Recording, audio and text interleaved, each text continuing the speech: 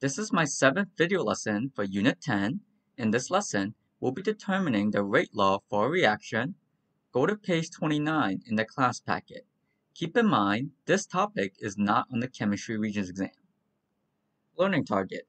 At the end of the lesson, I will be able to write and analyze rate laws. Homework be number 7. Kinetics is a study of how fast reactions are and the variables that affect a rearrangement of atoms and intermediates. So the unit for rate will be concentration per second. Concentration is represented using a bracket.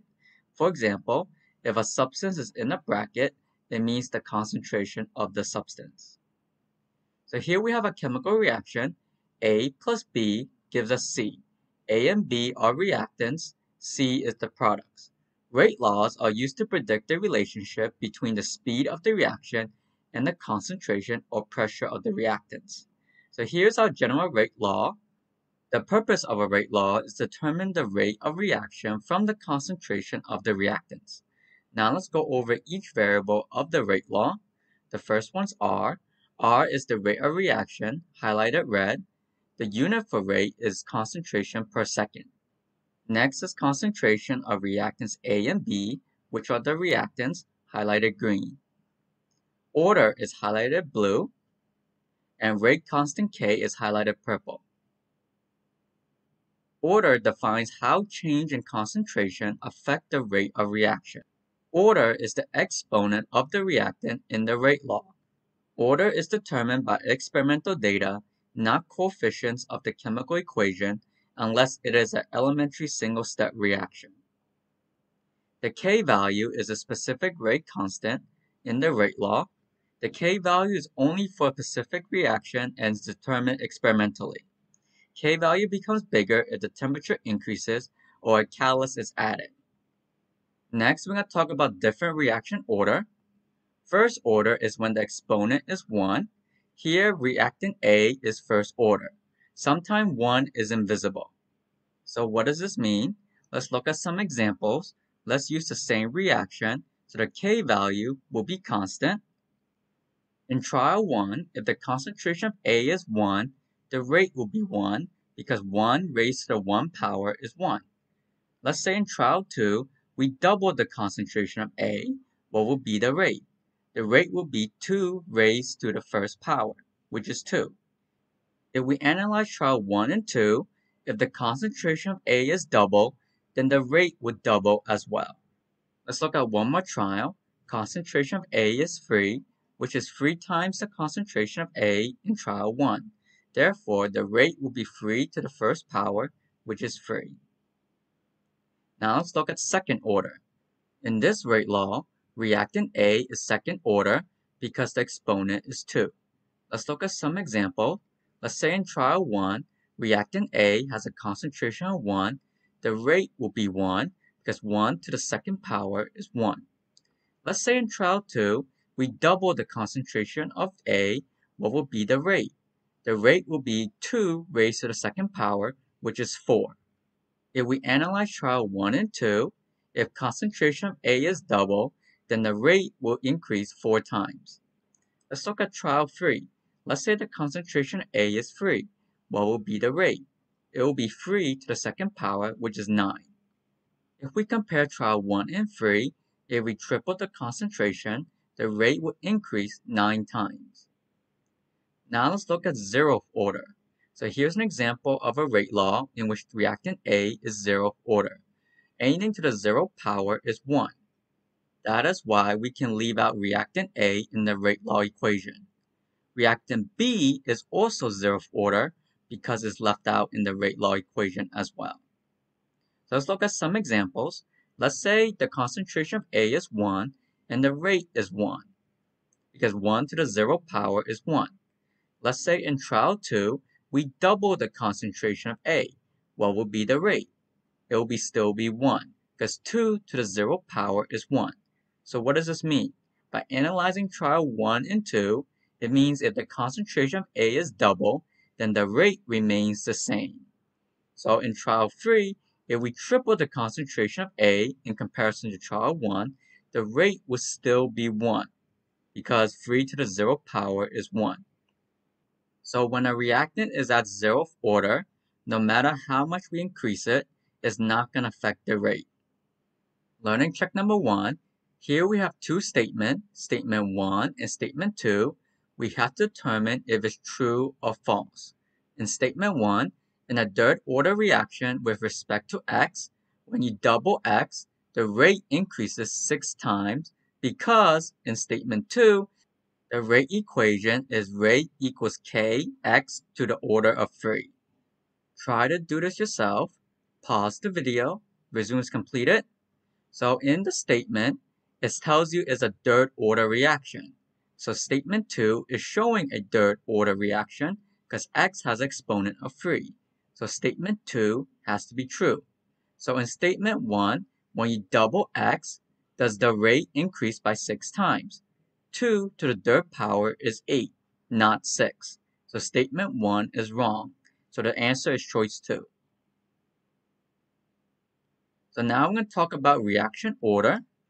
Reaction order is the sum of all the individual orders in the rate law equation. For example, here's our chemical equation. A, B, and C are the reactants. M and O are the order. So the reaction order for this reaction is we add up M, N, and O. So how do we determine the order in a rate law? Order is not equal to the coefficient in a multi-step reaction, but order is equal to coefficient in a single-step elementary reaction. We'll talk about single-step and multi-step reaction in the next lesson. So if the reaction is multi-step, then the order must be determined experimentally. So the question is, how do we know if a reaction is single-step or multi-step? Assume the reaction is multi-step unless stated otherwise. Here we're given a chemical reaction and its rate law. What is the order of NO? By looking at the rate law, it has exponent of 2. So the order is 2. The reaction order is also 2. In question 2, we're given a chemical reaction and its rate law, but this time we have two reactants. What is the order of NO2? By looking at the rate law, the order is 2. What's the order of CO? Notice that CO is not in this rate law. Therefore, it is 0. So the reaction order is 2 plus 0, which is 2. Question 3. A reaction in which A, B, and C react to form products. A is first order, B is second order, and C is 0th order. Try to complete questions A to F by yourself. Pause the video, resume as completed. Here are the answers.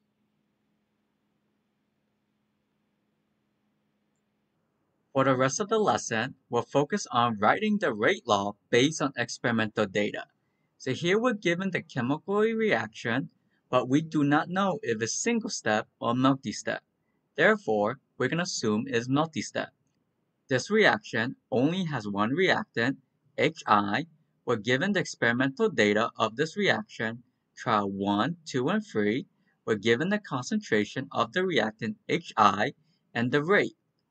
To figure out the rate law, we need to analyze what happens to the rate when we change the concentration of the reactant. Let's focus on trial 1 and 2. Notice when the concentration of HI is double from 0.015 to 0.030, the rate quadruples. Therefore, the order of HI must be 2. So the rate law is equal to KHI second order.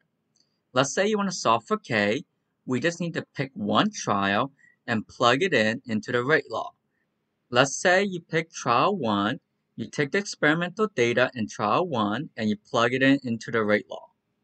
Using algebra, we get K is equal to 4.9.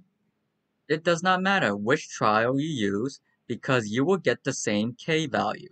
For example, if you take trials 2 experimental data and you plug it into the rate law, you will get the same K value of 4.9. In question 2, our chemical reaction is A plus B gives us C. Notice we have two reactants this time, A and B. Unless one of them is zeroth order, changing either of them will affect the rate. Therefore, to solve a question like this, you need to pick two trials in which one of the reactants is constant. Let's take trial 1 and 3. Because the concentration of B is constant, but the concentration of A is changing. It goes from 1.2 to 3.6. It tripled. Notice what happens to the rate. It increases 9 times. Therefore, the order of A must be 2. To figure out the order of B, we need to pick two trials in which the concentration of A is constant. That will be trials 1 and 2. A is constant, but B is changing. From trial 2 to trial 1, B doubles from 1.2 to 2.4. The rate also doubles. Therefore, B have an order of 1. So here is the rate law. To solve for K, we're going to plug in one of the trials into the rate law. Let's plug in the experimental data of trial 1 into the rate law, and we get K as 2.3 times 10 to the negative 8. Learning check number 2. The chart contains experimental data obtained from the following reaction. What is the experimental rate law for this reaction? Pause the video, resume as completed. Since there are two reactants in this chemical reaction, we need to pick two trials in which one of the reactants is constant. For example, trial 1 and 2, the concentration of H2 is constant, but the concentration of ICl triples. It goes from 0.2 to 0.6. The rate also triples. Therefore, the order of ICl must be 1. If we look at trial 2 and 3, concentration of ICl is constant. From trial 3 to trial 2, the concentration of H2 triples from 0.1 to 0.3. The rate increases 9 times. Therefore, the order of H2 must be 2. So the answer is choice 4. Try to do the rest of the questions by yourself. Pause the video. Resume once you want to see the answers. Here are the answers.